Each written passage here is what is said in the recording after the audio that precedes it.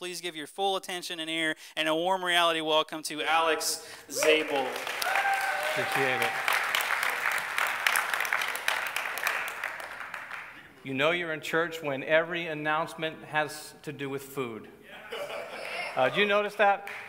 To be honest, I didn't hear anything after chocolate chip cookies, so apparently I picked the perfect Sunday to be here with you guys. But how's everyone doing today? Now, I thought surely there would be a lot more enthusiasm in it, especially for those parents of little kids whose kids are about to go back to school. Parents, so how are you this morning?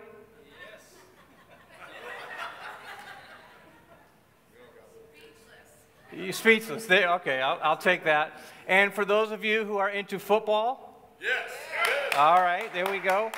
Now, I could use your prayers this morning. I am a self-admitted Dallas fan. Hey, we're in church. Normally, Dallas at least waits 3 to 4 games into the season before they completely obliterate all of my hopes and expectations of winning another title. This year, they decided to do it in 3 snaps. Pun intended, I suppose. But I could use your prayers this year for Dallas. It's going to be a rough one, so pray for me. And I would appreciate it. I would appreciate it. Well, I am glad to be here with you this morning. As your pastor mentioned, we are classmates. And I remember my first class at Regent, just kind of sitting in there and just taking it all in. And I remember hearing this guy next to me kind of tell the story of how he just felt that God was calling him to make this decision, and it was a difficult decision. He didn't really understand all that pertained or all that, that would entail with that decision, but I know that he had decided to be obedient no matter what. And that decision ultimately led to him being the pastor of your church. So I know you're excited that he made that decision. And it was kind of neat. I just discovered just a few months ago what had actually took place as a result of it. But it's exciting when you see how God moves, isn't it? It doesn't always move the way that we expect or when we would expect or how we would expect, but God always has a plan. Well, if you have your Bibles with you this morning, if you go ahead and turn to the book of John in chapter 21. That is the book of John, chapter 21, and you can go ahead and go down towards verse 15. That's where we're going to pick up in just a few moments. John 21:15. And we're going to kind of track this morning with the life of Peter. I believe that when we look at Peter and his ministry with Christ, that we have a lot in common with Peter, more than we would possibly like to admit sometimes, but there's a lot of similarities between Peter's life and Peter's ministry and how you and I are today. And you remember when Peter first encountered Christ. You probably are familiar with the story. But Peter had been out there kind of with his boys hanging out fishing all night. And then here comes this rabbi. He comes walking along the shore, and he kind of yells out to him and says, "Hey, guys, have you caught anything?" And Peter's response was, "We've fished all night, and we've caught what? Nothing." And so here's Jesus, as far as they know, not skilled in fishing, but he says, "Hey, guys, why don't you just take the nets and just throw it on the other side?" And kind of sounds kind of dumb, doesn't it? You know, here's experienced fishermen. They've been fishing for their lives. That's their trade. And just take the net that you've been fishing with and throw it just a few feet on the other side of the boat. And Peter kind of debated a little bit, and finally he said, "Nevertheless, we've done everything, but we'll do what you ask," my paraphrase. And so they take the net and they throw it on the other side. And the Bible says that there was such a large catch that the nets began to break. And it was at that moment that Jesus kind of caught Peter's attention. And Peter recognized how sinful he was and how perfect Christ was. And Jesus at that moment said to Peter, said to this regular guy from this small, obscure fishing village, a kind of just a regular guy, Jesus says to Peter, "Follow me and I will" what? "I will make you a fisher of men."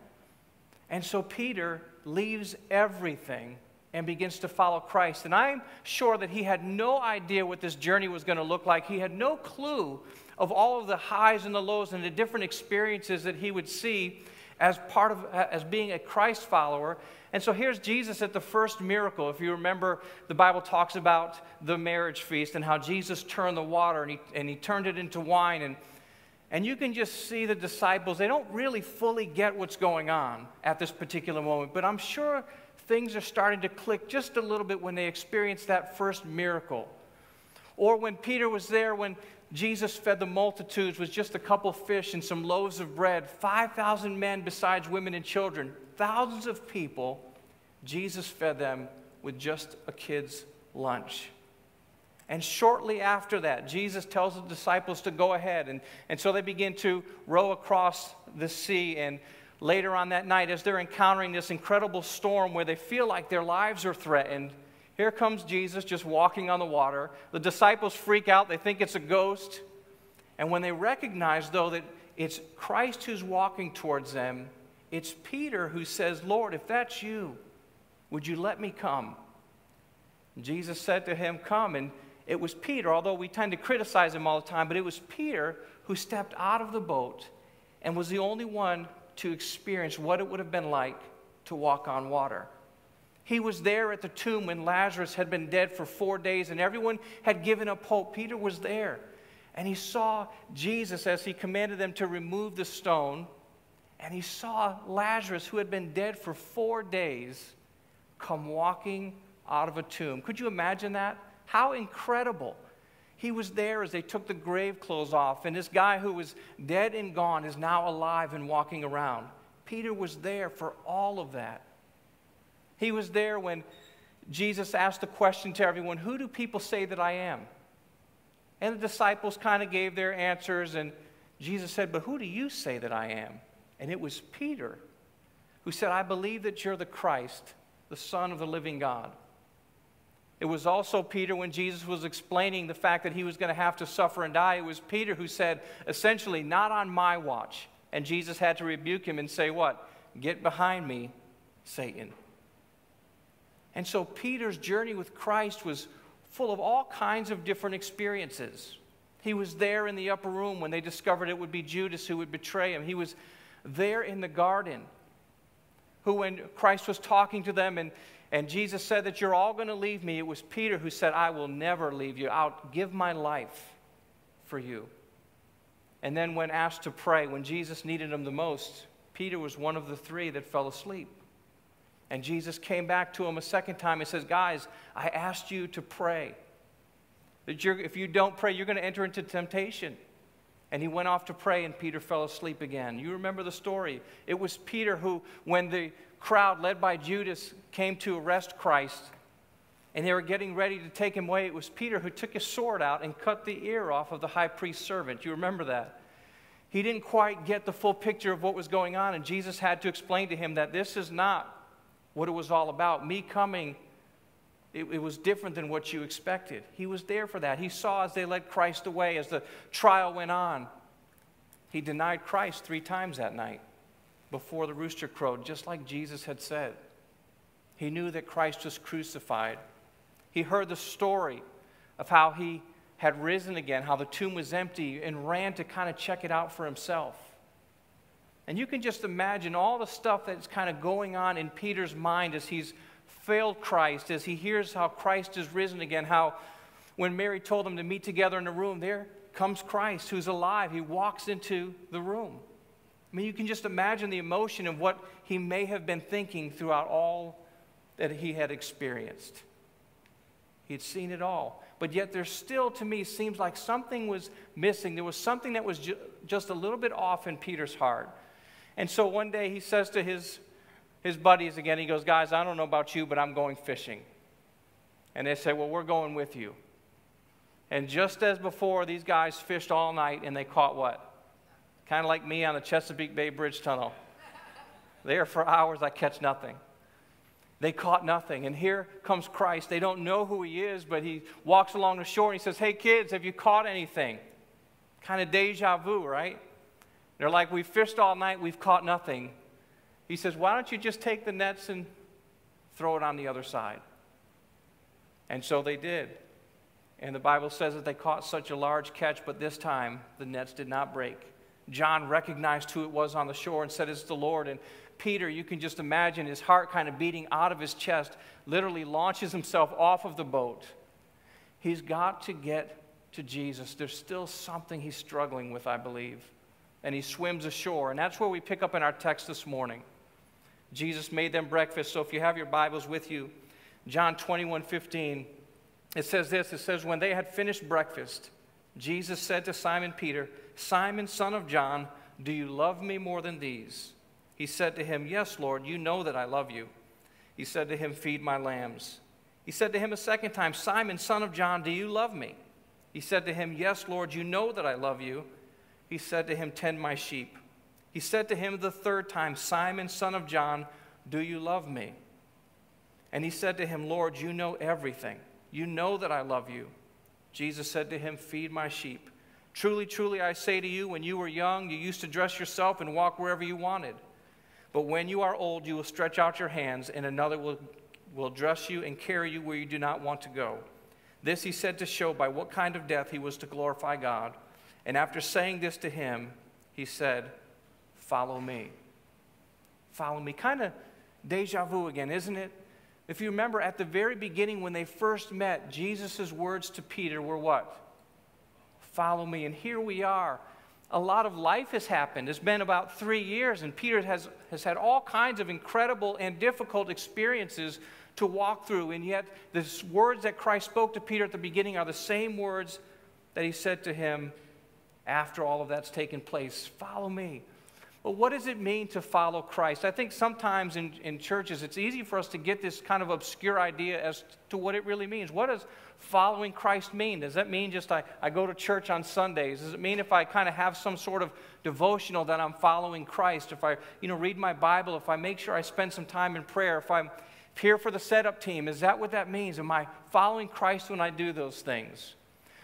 So I did some studying. When you look in context, when you see what follow me would have meant to these disciples, it's a whole lot more than just calling ourselves Christians and saying that we have a relationship with Christ. You see, these Hebrew kids at a very, very young age, they would have gone to school and their main textbook would have been the Torah. And so they were taught the Old Testament. They had to memorize large portions of the Torah. This was just a big deal. It was foundational to their training. But there were some students who really excelled in their studies, who really had this fire in their soul, this passion, if you will, and who really aspired to be what most young Hebrew men would aspire to be, and that was to be a rabbi. They wanted to be a rabbi. That was the position of all positions. And so if they excelled in their studies, they would go on to another level of education where the rest of the Hebrew boys would have gone into their father's trade. So if their dad was a carpenter, they would become carpenters. If their dad was a fisherman, they would become fishermen. That was kind of standard. But for these young boys, they would go to the next level, and they would begin to listen to rabbis interpret Scripture, or rabbi debate rabbi, just at their different viewpoints. And they would just continue to learn and to study, and they would learn the prophets and other portions of the Old Testament. They would just engulf themselves in study. And out of that group, there would be a very select few who felt like their fire, their passion, their dream was they needed to move on. They were going to be a rabbi one day. And so what they would do is they would find a rabbi that they truly respected, and they would go up to the rabbi and say to him, "I want to be like you."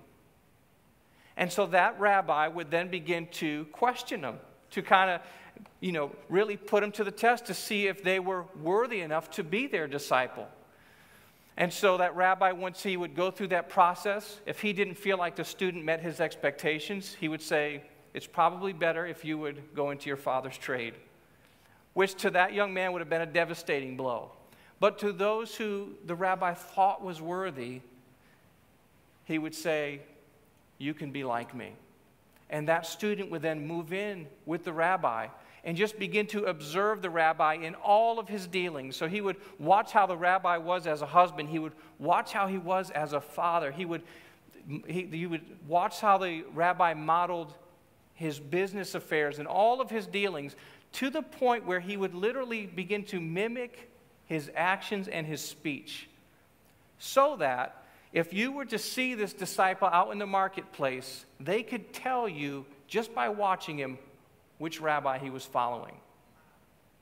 And so they knew. They knew. And getting to this point was kind of like, in our day and age, it'd be like some of us making it to the NFL. Very, very, very few made it to that point. And so Jesus, now that was the model, the elite of the elite, to approach the elite rabbi and to want to be his disciple. But Jesus kind of flips it a little bit, doesn't he? Instead of waiting for the best and the brightest and the elite of society to come to him, Jesus goes to this little fishing village in Galilee, to this tiny town, to these regular guys who, in the world's eyes, didn't make it. They're just fishermen. And Jesus says to Peter, you can be like me. He knew who he was, and he knew he had the ability to enable Peter to be like him. He had faith, he had trust, and he believed in Peter. And so that's encouraging. I don't know about for you, but it encourages me this morning that God doesn't just allow the elite of the elite to come to him and invite him on the journey. God goes to the regular people. He goes to you and he goes to me, and he says, you can be like me. And so following him really is all inclusive. It's not a Sunday morning deal. Following Christ means to mimic everything that he modeled for us. So when he loved the unlovable, that should define you and me as well. He was willing to associate with people that no one else was willing to associate with. He prayed for people who were struggling. He prayed for people to be healed. He shared the gospel everywhere he went. You understand, following Christ is so much more than a Sunday morning deal.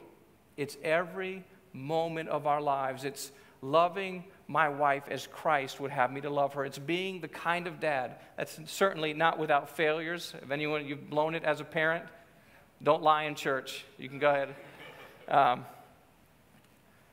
But the idea is to strive to be like him in every area, in every aspect, whether we're at work, whether we're with our neighbors, wherever we go, to be like Christ, to have that fire, to have that passion to be like him. And so when Jesus said to Peter and reiterated the fact that, Peter, I've called you 3 years ago to follow me. And in spite of everything that's gone on, in spite of everything, that call remains. Your primary responsibility is to follow me. In spite of the fact, Peter, that you have had unmet expectations. Have you ever had certain expectations as to the way you think God should move or God should do things? Have you ever felt like maybe God let you down? I mean, let's be honest. 2 of you. The rest of you will experience it if you haven't. So we have these expectations. But when you look in context here for Peter, Peter had expectations as to what the Messiah was going to be like and what he was going to do. All Jews of his day did. They thought that the Messiah was going to come and deliver them from Roman rule and oppression. You see, Israel was subdued by Rome. They were calling the shots. In fact, Israel couldn't even perform certain judicial tasks without approval from Rome. Certainly, people had been killed. Certainly, they were oppressed. And they thought that when the Messiah came, all that was going to change. He was going to restore Israel back to the glory days, to where they were the prominent nation in all of the world. And so they had this idea as to how God was going to move and what he was going to do. And no doubt Peter felt that same way. But it didn't play out that way. Jesus didn't come to deliver them from Rome's rule. He came to deliver them from their sin, from the bondage that was holding the world captive. His plan was much better. But sometimes I think in churches we have these expectations, and I don't know if it's because when someone shared the gospel with us, they painted this rosy picture. Like maybe someone told you if you ask Christ into your life, you'll never have any problems. That all of your prayers are going to be answered before you finish praying. Your marriage will be perfect. Your kids, before you even finish a sentence, they're going to obey you. They just know what you want. But sometimes we have these expectations. God, I thought it was going to play out this way, but here I am in this situation. Here I am in this circumstance. God, I'm struggling financially. I'm struggling in my marriage. My kids, they don't want anything to do with me. We have these expectations. This was about 10 years ago, almost exactly 10 years ago. I was an associate in Connecticut, and I was running the children's ministry. And every year on Halloween, we would put on this harvest party, just kind of, I'm sure you're familiar with it, an alternative for the kids on Halloween. And we would just do it up really big and kind of make it this community event and invite people who, whether they came to the church or not, we just kind of tried to make a big deal over it.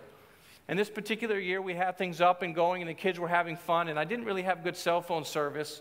But I noticed a little bit later on I had missed a call, and so I listened to the voicemail, and on the other end I heard my aunt say, "Your mom is not doing very well. She's at the hospital. You need to get there right away." And so I had good people taking care of the event, and I left and I went to the hospital only to discover that my mom had passed away. And it was a very difficult time. I love my mom, and there were a lot of struggles that she had at that particular time, but completely unexpected. And that was that. My mom was gone. Just 3 months after that, I'm not sure if you've heard of Upward Basketball, but I used to run one of those programs in Connecticut. And if you're not familiar with it, it's just a sports league designed to share Christ with people and to create this incredible atmosphere. And so we kind of made it like the NBA for kids. Spotlights, disco lights, announcements. I mean, you name it, we did it. But the point of the entire season, the culmination of everything, is the award night. And it's that night where you invite everyone in the community, family, friends, you name it. You try to bring everyone in an auditorium. And we flew in this guy who knew how to kind of entertain the crowd and who would also share the gospel. I mean, it was everything that we had worked towards.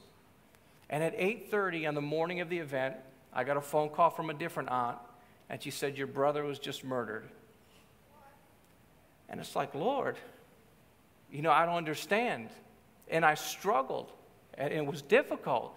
It's like, God, not that I ever thought that because I served the Lord or I was involved in ministry that it meant that I wouldn't struggle in different ways, or, I didn't have those expectations, but Lord, on 2 separate occasions at 2 major events that we're putting on for you, I've had these 2 tragedies.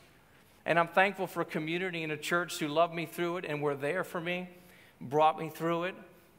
And God, I was able to experience this measure of grace that I never would have otherwise. And He got me through it. But expectations. We think things should go a certain way. And I don't know about you, but I'm sure there's some struggles just by the nature of the world today. There are people in here this morning that you have gone through things that have been difficult, that maybe have gotten you sidetracked. Just Friday night, just to lighten things up a little bit this morning. Friday night I was over at a friend's house. Me and my family were playing Family Feud, ironically enough. And as we're playing Family Feud, one of my boys had the opportunity to steal the card.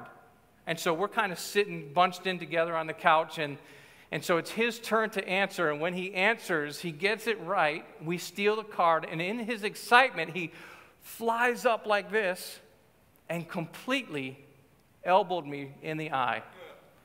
Now, he weighs about 200 pounds. He's a big boy. And he caught me square in the eye. Now, I know you thought that probably was my wife. What's this guy doing up on stage? He just got into a fight. But unexpected. But, doesn't life have a way of doing that? Catching you off guard, giving you a black eye. Things just happen that completely come out of the blue. It's that way. But we must understand that God's plan, God's purpose for our lives is so much greater than how we think it should go. Peter thought it was going to play out this way. God's plan was much greater. So I just want to encourage you this morning, no matter what you're going through and no matter what you're facing, if you feel like things have not gone the way that you expected, if you're still trying to figure things out, just know that God is working and that God has a plan and God will move on your behalf if you trust Him. So Peter, follow me, even though your expectations aren't what you thought they would be. Follow me in spite of your failures. Anyone else ever sin or fail? Here we got more honest people. Good, I feel like I belong. Peter's failure was a big deal. It was a big deal. He abandoned, not just, it's one thing, if you've ever let someone down, and all of us to some degree have let people down. But it's another thing when you feel like you've let down God. When the person who needed you the most in the garden, the person who needed you the most during His trial and crucifixion, you had abandoned Him.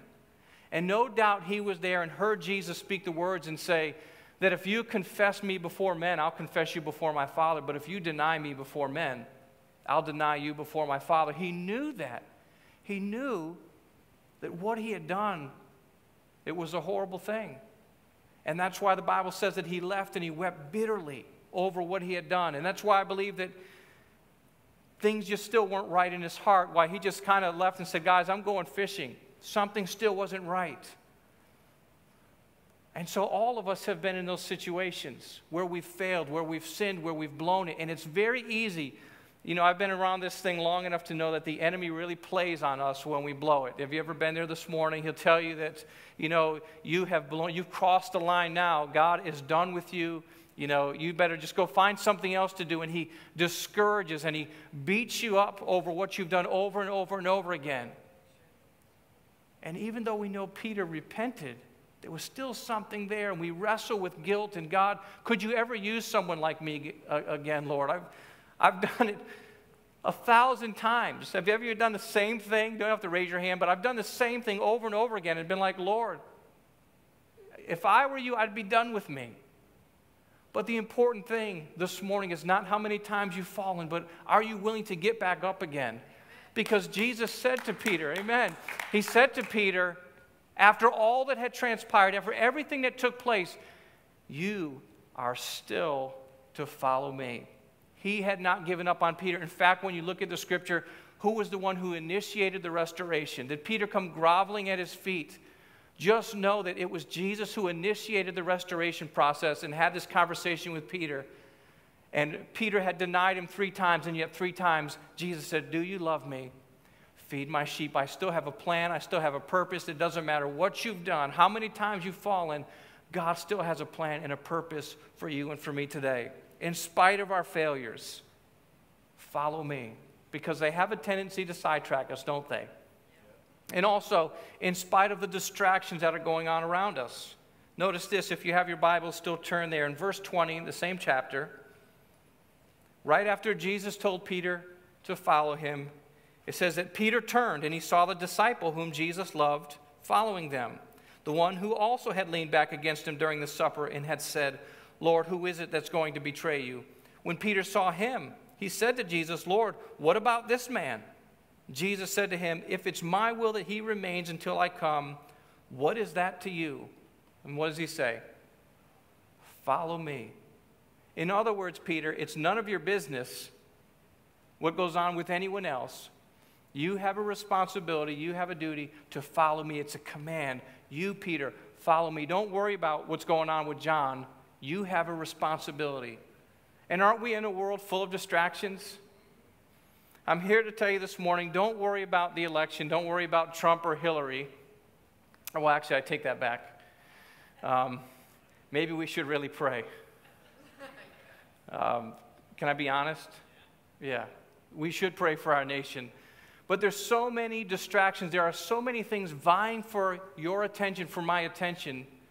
And it's easy to look to other people and wonder, God, what about them? You're doing this in their life. God, you're doing that. Look at the people on stage. They're so talented. Lord, I can't even sing in the shower. And we get distracted. And again, it has a tendency to take our focus off of what really matters, which is our pursuit of being like Christ in every way. You see, God did not give you someone else's gift. God has equipped you uniquely and specifically for a purpose. And He has a call in everyone's life who's in this building this morning, something special that He has set aside for you to do, and He has given you gifts and abilities to carry that out, whether it's setting up on a Sunday morning like your pastor was mentioning, whether it's teaching in the children's ministry, whether it's helping in the youth. It doesn't matter what it is. The fact is that it's all just as important as the person who's up on stage, because this is all about being part of a team that accomplishes the will of God on this earth. It's about us together finding our unique lane that God has called us to walk in and fulfilling together the purposes of God that He has called for us to fulfill. God has a plan. God has a purpose. So whatever has you distracted this morning, could be a financial situation, could be a number of things, but we need to remain focused. What He said to Peter in the beginning is the very same thing that He said to Peter after everything went down. A lot of life had happened in the middle, but the calling was the same. You are to be my disciple. You are to follow me. You are to represent me, so that when you're at work, people might say, I can tell that they're a Christian by the way they live. They're not a part of this, or they they speak a certain way, or they share their faith with me. There should be some distinct characteristics that would set us apart so that people would know there's something different. That's what they noticed with the disciples, if you remember in the book of Acts. They said that these are uneducated men, but they could tell that they had been with Christ. They were becoming like the one who had called them to follow him. You know, I don't know if you've heard of the book, The Christian Atheist. Have you read that by Craig Groeschel? But the premise of the book is to claim to have a belief in God, but then to act like he doesn't exist. There's this disconnect sometimes between what happens on a Sunday morning and how we live the rest of our lives. And discipleship, following Christ, as I mentioned earlier, is really all-inclusive. It means that I'm the same when I get home from church as I am in church. It means that I'm the same throughout the week, that my life exhibits evidence that Christ is in me. I share my faith. I love people. I hang out with some people that maybe others wouldn't, because I'm not worried about stereotypes or what people might say, but I love people the way Jesus would have me to love people. And so if you would stand with me this morning, my challenge to all of us is, are we willing to count the cost? Are we willing to, in spite of our unmet expectations, are we willing to, in spite of our failures, are we willing to, in spite of the distraction around us, commit to really following Christ, to giving everything to him, to have that fire in us, that passion in us, if you will, that no matter what goes on around me, no matter what's going on in the world, regardless of the economy, regardless of anything, Lord, I want to be like you because you believe in me, because you're incredible and you have the ability, God, to make me like your son. That is his call on all of our lives, to follow him without holding back. And so in just a minute, I'm going to pray, and then I'm going to invite you when I'm finished praying. If you want to come up front, if you want to pray, there's the prayer pit, as I'm told it's called. Please come forward. Maybe you're struggling with some expectations. Maybe things have not gone your way, and you're like, you know, Lord, I need to trust that your plan is far bigger and far greater than my experience now. And you need to commit to following him. Maybe you've gone through something and you're struggling, you've sinned, you've blown it. Well, this I know about God, that when we confess our sins, he's what? He's faithful and just to forgive us of our sins, to cleanse us of all unrighteousness. So maybe you need to come forward this morning and just make things right between you and God. Maybe you're distracted. Maybe you're just caught up in the busyness of life and it's stolen your focus, and you want to recommit to Christ this morning, that, Lord, I'm going to follow you from this day forward no matter what. Or maybe you're here this morning, you've never asked Christ into your life. The good news is that Jesus came to this earth and he lived the perfect life, sinless life, and he died on the cross and he paid the penalty that all of our sin deserves. And for those who will ask Christ into their lives and receive him as Savior and Lord, God will forgive you of all your sins and he'll give you a brand new start, and you'll just begin this journey just like Peter went on. And so if that's you this morning, in your own words and in your own way, ask Christ to come into your life. Ask God to forgive you. And then tell someone here this morning, I know there are resources they want to hand out to you to help you on your journey. So let's go ahead and pray. And then if that's you this morning, if you'd like to come forward, I invite you to come down. Father, we're so grateful that, Lord, you didn't just choose the best and the brightest and the most qualified.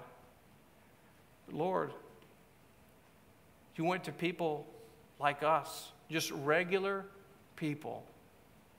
And you said to us, you gave us the privilege, you said, follow me, to everyone in this building this morning, and I will make you. Our responsibility, Lord, is simply to follow you, to stay connected to you, to pursue you with everything that's within us. And Lord, you will move in incredible ways in our lives. And so, Father, I pray that you would challenge every one of us this morning, speak to every heart in this place. And God, I pray that you would do something special, something unique. God, even for those who come forward this morning to pray, God, would you come and have your way in every single one of us? And we love you and we praise you. In Jesus' name, amen.